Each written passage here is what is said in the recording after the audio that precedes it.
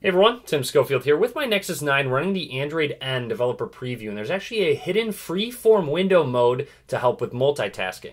Now this windowed mode is disabled by default, however I have enabled it on mine. There's also a split screen mode which I've already made a video on. I'll link to that in the description if you want to check that split screen mode out. Now let's talk about FreeForm windows. So here's the calculator. You'll see an icon next to that X. I'm going to tap on it, and it's going to open up the app in the FreeForm window mode. So here we go.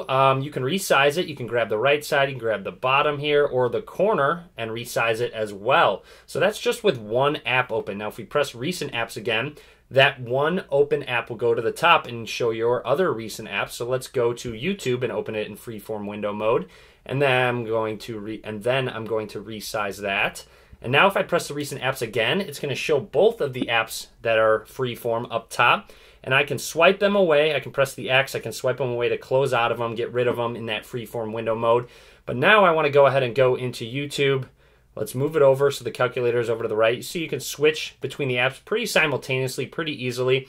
Now I'm going to try and watch a video. However, like I said, it doesn't work very well in terms of when it's playing this video and I close out of it, it's going to stop the video right away. It doesn't multitask very well. The RAM management's not very good because, of course, it's a developer preview, and also that it's not fully optimized yet for this freeform window mode. So we can skip the ad, show it off. I can move it around, though, while the video's playing.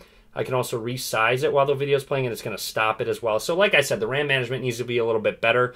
But overall, it's really nice that it includes this feature. So we can go ahead and swipe away one of the apps.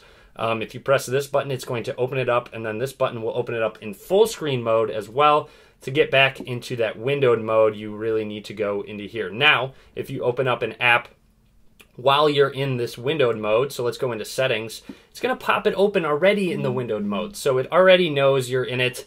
And then, of course, you can go ahead and resize. Now, I think this is going to be more beneficial for tablets or very larger screen phones.